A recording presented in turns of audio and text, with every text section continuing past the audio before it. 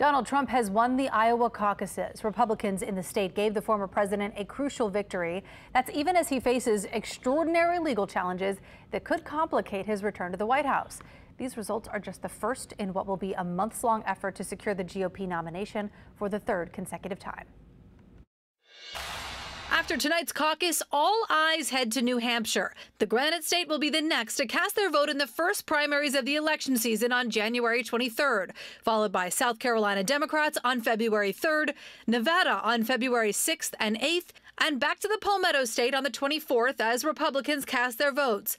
Michigan heads the primaries February 27th. Idaho and Missouri Republicans caucus March 2nd, followed by North Dakota on March 4th, before 14 states vote on Super Tuesday. That's also the date we'll hear the results of the Iowa Democratic caucus.